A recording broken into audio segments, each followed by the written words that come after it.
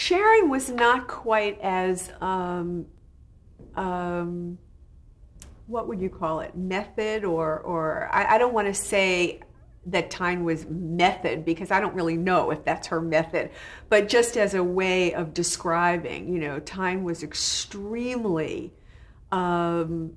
invested in every single thing that was going on with her character. And Sharon, although obviously Sharon cared deeply about it and was is a wonderful actress, she had a different style from Tyne.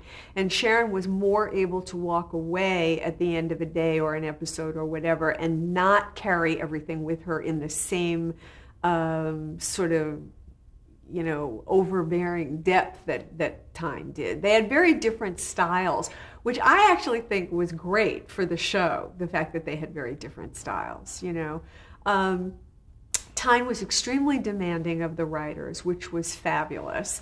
Tyne made up this saying, deeper, fuller, richer, better. And there was never a table read where, somebody didn't say, deeper, fuller, richer, better. I mean, that was always her.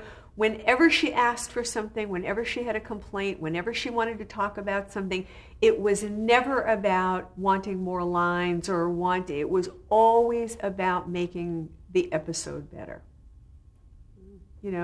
Her method of acting was, if the piece is good, I'm good. And everybody, although sometimes it was painful, everybody really appreciated that.